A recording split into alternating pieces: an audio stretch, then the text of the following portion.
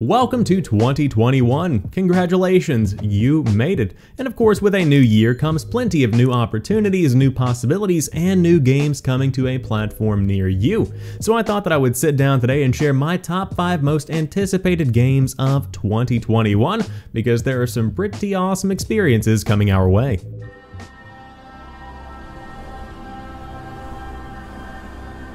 Ragnarok is coming. The next entry in the God of War franchise is on the way for 2021, bringing with it a ton of high-octane, action-packed cinematic adventures between Kratos and Atreus as they face off against the pantheon of gods.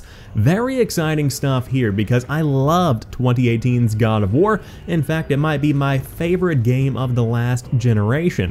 But this is actually the reason why I did not buy a PlayStation 5 at launch. Number one, they're so scarce that it was going to be hard to find one anyway, and number two, this is really the first big next-gen game that I absolutely have to play, so this is what might actually get me to go out and buy a PlayStation 5. Deeply looking forward to the next adventure from Sony Santa Monica. Spartan, we thought you dead. Yet here you stand.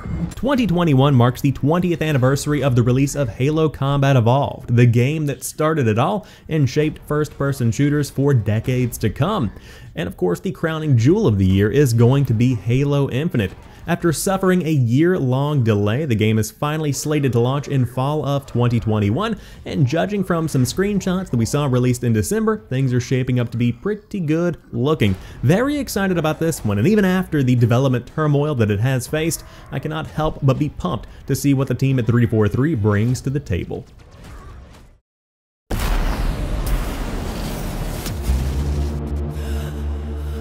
Next up, we have Returnal coming to us from the team at Housemarque. This is a PlayStation 5 exclusive slated to launch in March, and I'm very excited about this one because of the pedigree of Housemarque. They have games like Nex Machina, Resogun, Super Stardust HD, Dead Nation, so many fantastic games, and this one is kind of unique because it is a third-person shooter, but that bakes in these elements that you've seen from previous Housemarque games. After crash landing on a shape-shifting world, Celine, your main character, must search through the barren landscape of an ancient civilization for her escape. Through relentless roguelike gameplay, you'll discover that just as the planet changes with every cycle, so do the items at your disposal, offering new combinations, forcing you to push your boundaries and approach combat with a different strategy every time. It keeps things very fresh.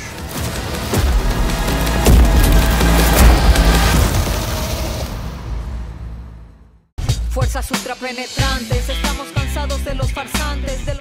Far Cry 6 transports players to a tropical paradise frozen in time. Welcome to Yara. As the dictator of Yara, Anton Castillo is intent on restoring his nation back to its former glory by any means, with his son Diego following in his bloody footsteps. Their repressive rule has ignited a revolution, and of course Anton Castillo is played by Giancarlo Esposito, known in many roles, but primarily you might know him as Gus Fring in Breaking Bad, the head of Los Pollos Hermanos. Many rumors have been flying that Diego, the son of Anton Castillo, is actually Vaas from Far Cry 3. Now, the official Far Cry Twitter account has said those rumors are false, but are they pulling our leg? Are they leading us along?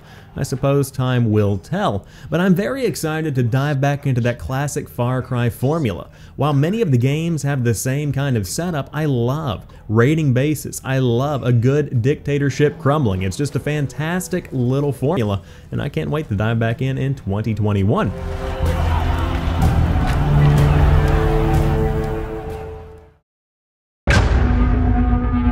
Together, we built order out of chaos. Finally, we have Chorus, and this is a game that took me by surprise because it was revealed during the Xbox showcase earlier this year.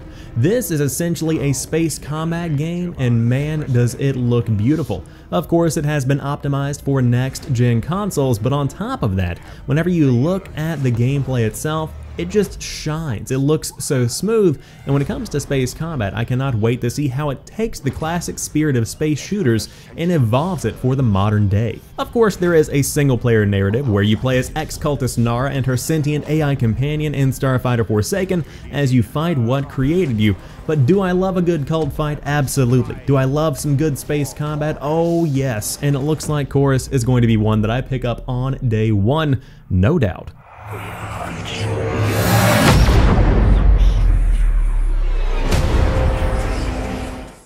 But that rounds out my top 5 most anticipated games of 2021. In the comment section down below, let me know what games you are looking forward to in the next year, where you will be playing them, and if you have not picked up a next-gen console, which one are you looking for? Or perhaps you're upgrading your PC in the year ahead. Would love to see what you have planned. But until next time, you guys have a fantastic rest of your day. I'll talk to you soon, and peace.